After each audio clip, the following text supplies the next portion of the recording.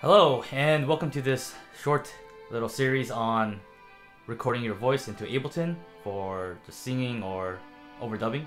This will be a short little series on importing instrumental tracks and recording your voice, little jam sessions. Keep in mind that this tutorial won't dig too deeply into mixing and mastering.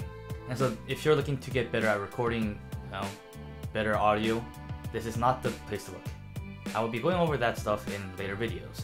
For now, this video is for people who are just getting into this and just got their own version of Ableton and they want to get into some recordings, either maybe for rapping or singing.